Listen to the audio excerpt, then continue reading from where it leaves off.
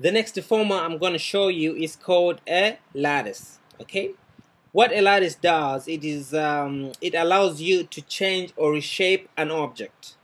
You can definitely use this in animation, but I find this to be a very powerful modeling tool as well. Now, because it's a deformer, guess where you're gonna find it? Most of you will probably guess right. You probably find it in the deformer drop-down menu. Now let's work with this little pyramid cone look-alike. Okay, let's work with the cone. 5 to shade it. I keep saying that. I keep thinking, yeah. I keep saying that I should stop calling out names. Anyway, by now you know exactly what to do. So let's increase the span by, my mouse guys, trouble. Just never works when I want it to work. So give it a little detail, you know. It's 20 span section. Probably give it, yeah, 42. Looks like my African cousin's little hat roof or something.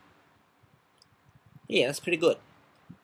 So we've got that little thing on here, but we want to actually want to use a deformer tool to deform this. Okay, so let's go. Make sure you're in animation mode. Make sure you're in animation, by the way. Make sure you're in animation. Create deformers. Then we want a lattice. Okay, so click on that little box. So 5, 5, 5. Yeah, that's pretty good. 5. Make sure your division is 5 by 5 by 5. Length, breadth, height. You know the drill. So then create. We'll create a lattice around it. So this lattice is its own individual object. Look at. Let me show you guys. If we actually move this bad boy, he will move on his own. As you can see, a lattice is a this lattice thingy is its own. It's a man of its own, you know. It says, yeah. So, and again, if you go into outliner, if you check out your outliner, let's see, it's bad boy right there. You've got your NURBS. You've got your NURBS surface. Your NURBS cone here. Okay. Then you've got your lattice, and you've got the lattice base, the covering, whatever, you know, the frame or whatever.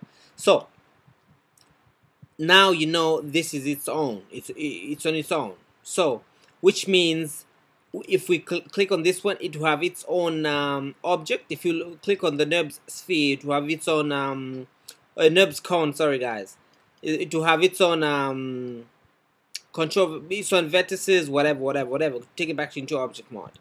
And if you click on the lattice, it will have lattice point and object mode. And you've got, on top of that, it's got these little sub menus and stuff. We'll go to that later, but that's all you need to know. So if we click on lattice point, let's close that bad boy.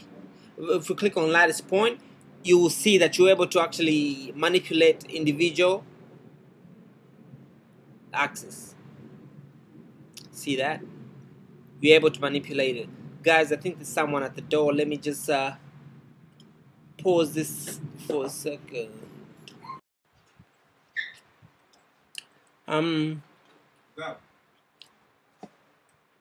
So we've got we can actually manipulate that. And again, the lattice tool is a very powerful tool if you're actually trying to fix up if you're trying to fix up the shape of a nose, like a character, your high definition character or your highly detailed character, you can actually work better if you want to like tweak the nose a little bit to make it better, to make it, you know, nicely shaped as to give it the shape that you want it, that you want. So here we've got that. But again, to get rid of our lattice, we can go to edit, delete by type. Let's see.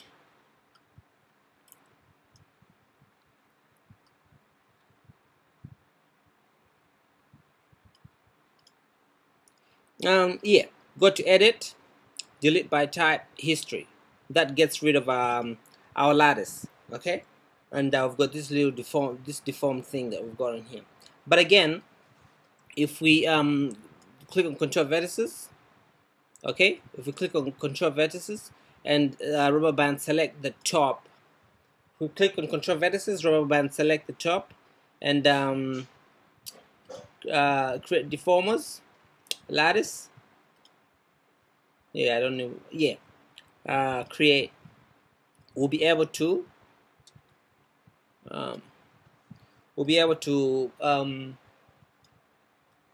further tweak that to make it the way we want it.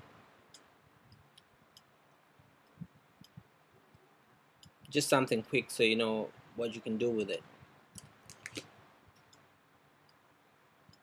Yeah, we'll end up using lattice more when we get into more advanced modeling, but I just need to introduce you to it so that you're not too surprised when we start using it. So yeah, I hope you've learned something. Don't forget to subscribe, and see you in the next tutorial.